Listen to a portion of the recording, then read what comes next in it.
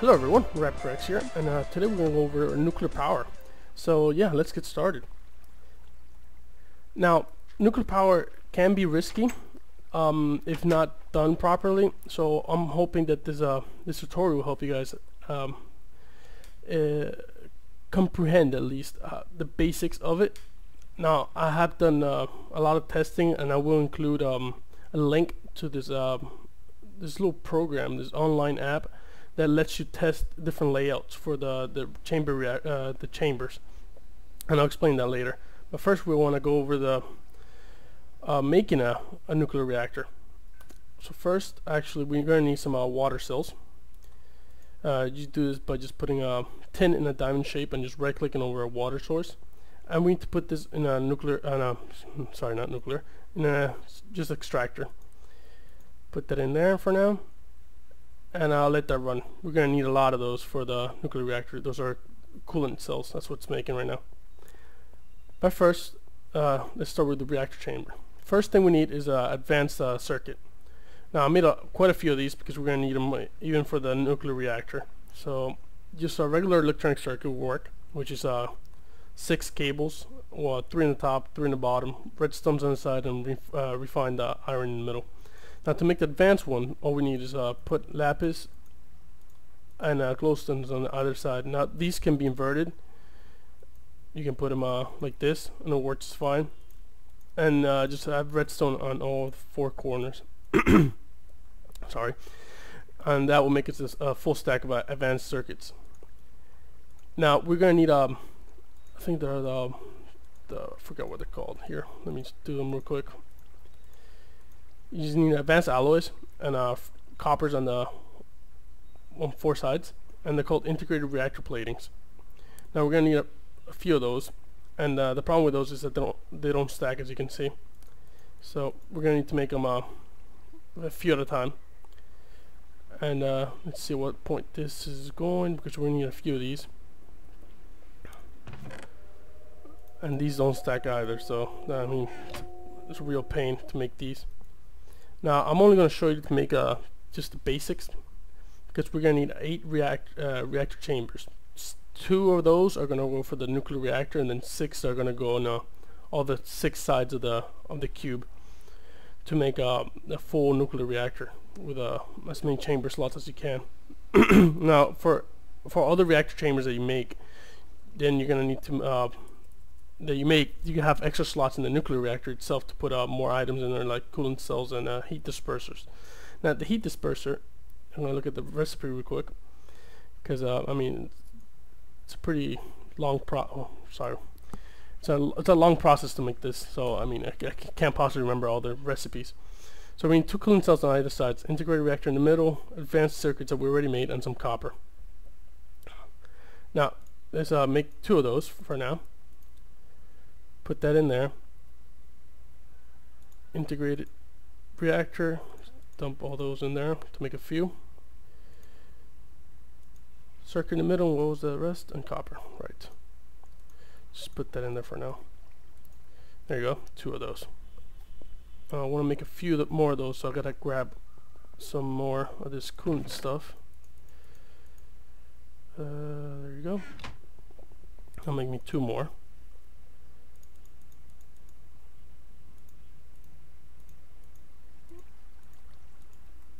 There you go. Now, to make the reactor chamber, we're going to need to make, so this is a nuclear reactor. We'll get to that later. So we need 1 for every chamber, and like I mentioned before, we need 8 of those. Now, up to now we have 4, so I'm going to drop these on the top, and another 4 that we're going to need to make, so I have more space for the coolant cell, sorry.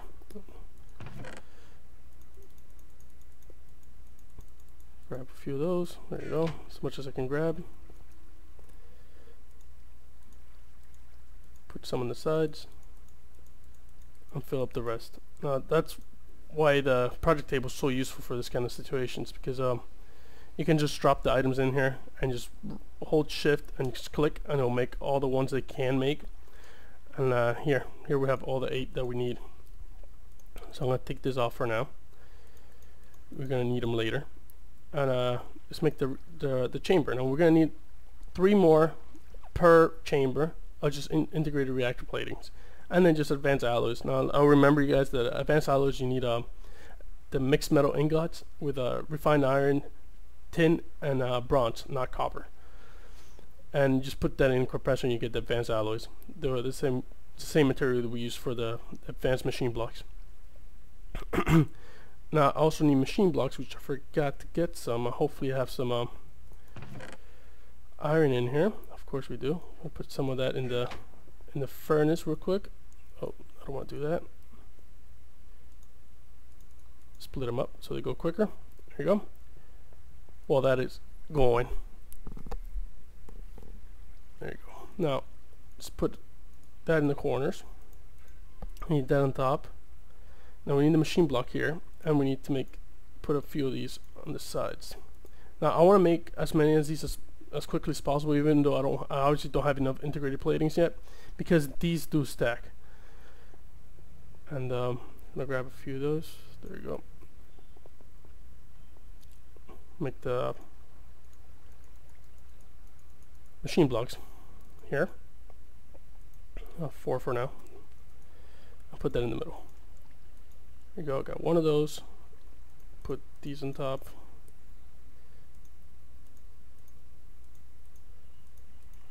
Go and see they stack. Now let me grab a few more of these integrated reactor platings. Just put that in the middle. On either side. There you go. Drop a few more in the project table. There you go. Got 2. We need another machine block. Let's see where the refined iron's already here. Oh, it's coming in slowly. Come on. Just gonna drop a few more iron in there. We can never have too much refined iron. There you go. Alright, this will do for now.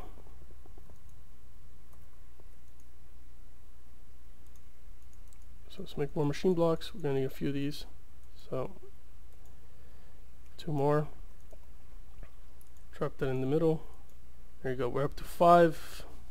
Another one 6. So we need 2 more machine blocks and a few more integrated plating. So let's grab those for now. Run out of copper. There you go.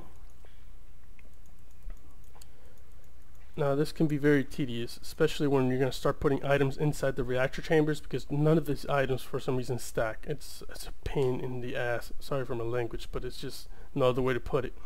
I wish they could just stack them, but it doesn't. So yeah, let's get some more of that refined iron. Should be here. There we go.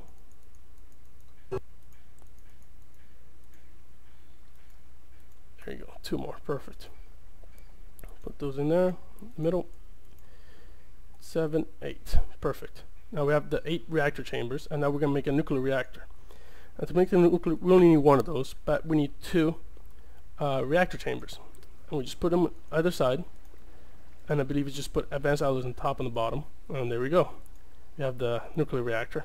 Obviously I brought a lot of extra materials, but that's because what we need also is to make some reinforced stone and reinforced glass. And to do that we need a lot of these advanced alloys. And you just pretty much put advanced alloy in the middle and just stone all around it, and makes you 8 reinforced stone. And for the glass, it's just put top and bottom, or in either side, doesn't really matter, and just put glass in the middle, in between. And we're gonna use a lot of that. And for the reactor area, I guess, because even though this layout I'm going to show you guys is pretty safe, I always like to take it on the safe side, and just in case it does blow up, I don't want half my base to blow up. Obviously I'm not going to build it up here. I have a separate area for those, and I already have 7 reactors working. I want to make the 8th with the stuff that I'm bringing over there. So yeah, let's go over there and get started.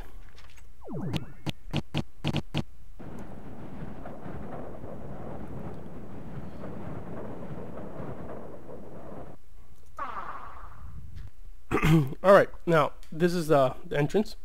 A little sign I put up. Now you're gonna notice here on the right side we have some tube, and you saw there something that went by. That's something called scrap, and you make that with a recycler. And I'm gonna show you guys how to make that in the next episode, because what we're gonna be doing is we're gonna be making a mass fabricator, which is this thing right here, which takes scrap in here and it makes UU matter, which is something used to make iridium ore, and that's what I used to make my quantum armor. Now that's for another episode, but that's pretty much what I'm using all this energy from the from the nuclear reactors for this MFSU here. And yeah, because this mass fabricator uses a hell of a lot of energy. So yeah, this is where I have all my reactors. I have 8 reactors right now. Oh, there's a zombie around here. And this is the one I'm building right now. And I already brought all the stuff I needed: the uranium cells, coolant cells, and integrated heat dispersers. I already showed you guys how to make these two. So for the uranium cell, you need an empty cell like you do for the water cell. Just tin in as a diamond shape, and then refined uranium, and you make that with a compressor. Just put regular uranium ore into the compressor, and it gives you a bar of refined uranium. And you do that, use that with the empty cell, and it gives you a uranium cell. Now, as you can see, I already built this whole thing. This is all made out of reinforced stone and reinforced glass. Now, down there I have a glass fiber cable, which you can use for the nuclear reactor. Now, since I have so many nuclear reactors, I have 8, they'll converge into one central point, and then from there it's carried over to the high voltage transformer through a high voltage cable insulated ×4. Now that's a lot of Tekkit, and pretty much if you're only making one nuclear reactor, you don't need any of that stuff, because just the glass fiber cable will work just fine.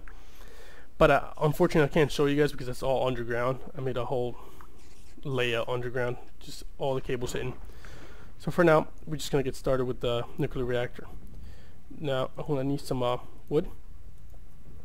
Now I won't drown because I have this quantum helmet, which lets me breathe underwater as long as it's charged, and that's what we're gonna be making next episode, this quantum armor. Now let's get started with this. Put some wooden blocks here, get the nuclear reactor and the chambers. First we put the nuclear reactor and the chamber in the bottom, and then we can take this off. There you go. And that's connected with the glass fiber cable in the bottom. Sorry. Now we just put out the reactor chambers. There you go, and the one on top.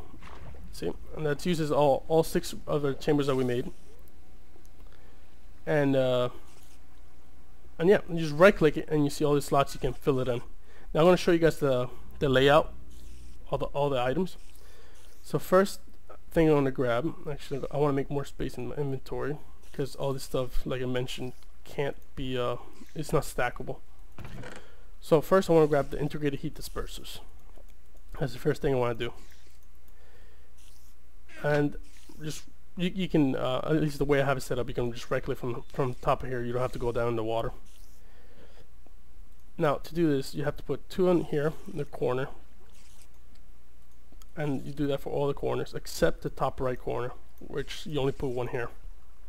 Now I'm not going to take credit for this this layout, but I can't remember where I saw it to give proper credit.